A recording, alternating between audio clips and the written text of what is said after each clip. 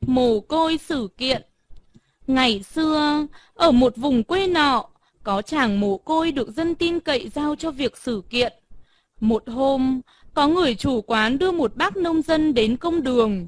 Chủ quán thưa: "Bác này vào quán của tôi, hít hết mùi thơm lợn quay, gà luộc, vịt rán mà không trả tiền, nhờ ngài xếp cho." Mồ côi hỏi bác nông dân, bác trả lời: "Tôi chỉ vào quán ngồi nhờ để ăn miếng cơm nắm, tôi không mua gì cả." Mồ côi bảo: "Nhưng bác có hít hương thơm thức ăn trong quán không?" Bác nông dân đáp: "Thưa, có." Mồ côi nói: "Thế thì bác phải bồi thường, chủ quán muốn bồi thường bao nhiêu?" "Thưa ngài, 20 đồng." "Bác hãy đưa 20 đồng đây, tôi phân xử cho." Nghe nói, bác nông dân dãy nảy: "Tôi có đụng chạm gì đến thức ăn trong quán đâu mà phải trả tiền." "Bác cứ đưa tiền đây." Bác nông dân ấm ức: "Nhưng tôi chỉ có 2 đồng." "Cũng được."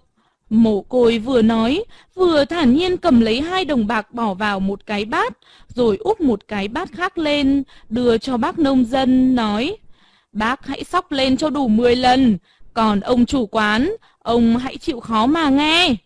Hai người tuy chưa hiểu gì nhưng cũng cứ làm theo. Khi đồng bạc trong bát úp đã kêu lạch cạch đến lần thứ 10, mồ côi phán: "Bác này đã bồi thường cho chủ quán đủ số tiền, một bên hít mùi thịt, một bên nghe tiếng bạc, thế là công bằng."